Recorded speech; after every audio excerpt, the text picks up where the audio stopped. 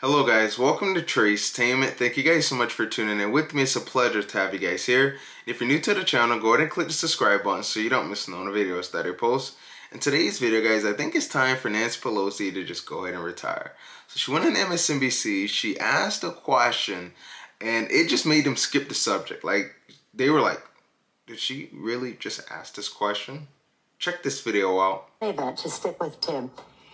He came and so well liked, nominated and elected by the members to be our top Democrat on the Veterans Affairs Committee, where he brought his knowledge, his priorities, his vision for how we could help our vets better. And he working with Chet Edwards of Texas, who was the appropriator, and our caucus did more for veterans in that period of time than since the GI Bill. But J.D. Vance has criticized him as never having been in combat. And, has he? Well, has J.D. Vance been in combat? Well, I think he was over in Iraq, I think, as a public relations officer, as a communications officer. I think that's the case. But he's also said that this is anti-Semitic, that Josh Shapiro was not chosen because he wasn't against Israel enough. But let me say this.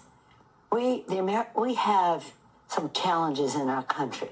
As I say all the time, what matters are the kitchen table issues for the American people. What matters is the distinction between the two visions for our country and the experience that has been brought. Joe Biden, 16 million jobs created. I don't like to use his name, but Donald Trump, the worst job creation record since Herbert Hoover. What about playing religion or racial politics? That has no place in our politics, and they know it. Well. Did you guys pick up on that question that she asked? You know, the answer left her stunned. She was just like stuck. You know, like she didn't even know what to say. Because that's what happens when you try to say something and then you get told the truth. Like, it happened just that fast. She didn't even know what to say. She was just left stunned. I just think it may just be time for her to retire. Because simple stuff like this is easily answered just like that.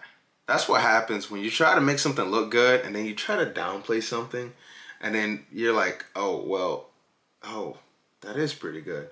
He did do it. Yeah, he did. Let me know what you guys think about today's video in the comment section. That'll be a wrap for today's video and I'll catch you guys on the next one. Take care.